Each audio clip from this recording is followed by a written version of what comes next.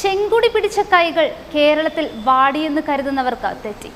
കേരളത്തിലെ ഏറ്റവും വലിയ പാർട്ടി അന്നും ഇന്നും എന്നും കമ്മ്യൂണിസ്റ്റ് തന്നെയാണ്. ആ കമ്മ്യൂണിസ്റ്റിനെയാണ് കോൺഗ്രസുമായി താരതമ്യം ചെയ്യുന്നത്. CPMന്റെ ദേശീയ പാർട്ടി പദവി നഷ്ടപ്പെടുമോ? അതാണ് ഇപ്പോൾ ചർച്ചാ വിഷയം. നഷ്ടപ്പെടുമെന്നും ഇല്ലെന്നും പറഞ്ഞ് തർക്കിക്കുന്നവരുണ്ട്. നഷ്ടപ്പെടുമോ എന്നോർത്ത് സഹതപിരിക്കുന്നവരുമുണ്ട്.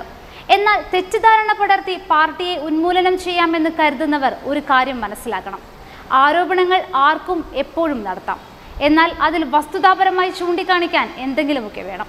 ഒരു തിരഞ്ഞെടുപ്പ് ഫലം പുറത്തു വരുമ്പോൾ അതിൽ പരാജയപ്പെടുമ്പോൾ കേരളത്തിലെ കമ്മ്യൂണിസ്റ്റ് പാർട്ടി അസ്തമിച്ചു എന്ന് പറയരുത്. ഇത് ഒരുപാട് തൊഴിലാളികൾക്ക് വേണ്ടിയുള്ള പോരാട്ടത്തിലൂടെ ഉയർന്നു വന്ന ഇരട്ടച്ചങ്കൻ പിണറായിയുടെ തൊഴിലാളി പാർട്ടിയാണ്.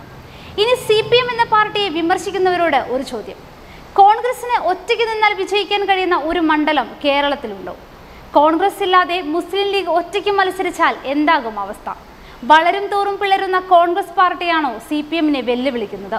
മുസ്ലിം ലീഗ്, കേരള കോൺഗ്രസ് ഇവരില്ലാത്ത വിജയം UDFന് സ്വപ്നങ്ങളിൽ മാത്രമാണ്. എന്നാൽ പരിശോധിക്കണം CPMന്റെ അവസ്ഥ. CPI, NCP, Congress S, JDS എന്നീ ഘടകകക്ഷികൾക്ക് ഒറ്റയ്ക്ക് നിന്നാൽ ഒരു പഞ്ചായത്തിൽ പോലും വിജയിക്കാനാകില്ല. CPIയെ ഒഴിച്ചു നിർത്തിയാൽ ഒരു പ്രാധാന്യവും ഈ ഘടകകക്ഷികൾക്ക് തിരഞ്ഞെടുപ്പിൽ ചെലുത്താനുമില്ല. ഒറ്റയ്ക്ക് നിന്ന് CPMനെ വെല്ലുവിളിക്കാൻ കേരളത്തിൽ ഒരു പാർട്ടിക്കും കഴിയില്ല. അത്രത്തോളം ജനങ്ങളിൽ ആഴ്ന്നിറങ്ങിയ പാർട്ടിയാണിത്.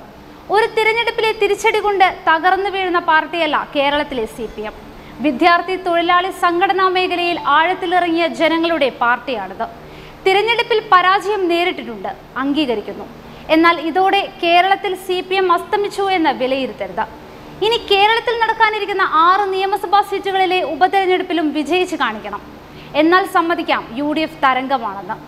ഈ ലോക്സഭാ തിരഞ്ഞെടുപ്പിൽ സംഭവിച്ചത് നാണം കെട്ട തോൽവി തന്നെയാണ്. എന്നാൽ പാർട്ടി ആ പിഴവ് തിരുത്തുക തന്നെ ചെയ്യും.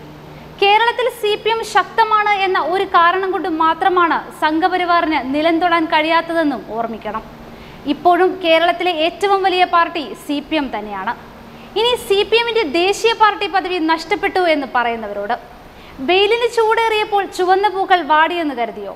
യഥാർത്ഥത്തിൽ കൈവിട്ടുപോയ ദേശീയ പാർട്ടി പദവി ഇപ്പോഴാണ് CPM തിരിച്ചു പിടിച്ചിരിക്കുന്നത്. തമിഴ്നാട് അടക്കം 4 സംസ്ഥാനങ്ങളിൽ നിന്നായി ആ അർഹത CPM നേടിക്കഴിഞ്ഞു. ഈ ചെമ്പട അങ്ങനെ വെയിലേറ്റാൽ വാടില്ല. ഈ ചെങ്കൊടി വാടുകയുമില്ല, പാറിപ്പറക്കും. ഇന്നത്തെ അസ്തമയം പരാജയത്തിൻ്റെതായിരുന്നുവെങ്കിൽ നാളത്തെ ഉദയം വിജയത്തിൻ്റെത് തന്നെയായിരിക്കും. വാർത്തകൾ ഉടനടി അറിയാൻ top news Kerala YouTube channel subscribe ചെയ്ത് ബെല്ലൈക്കൺ അമർത്തി ലൈക്ക് ചെയ്ത് ഷെയർ ചെയ്യുക.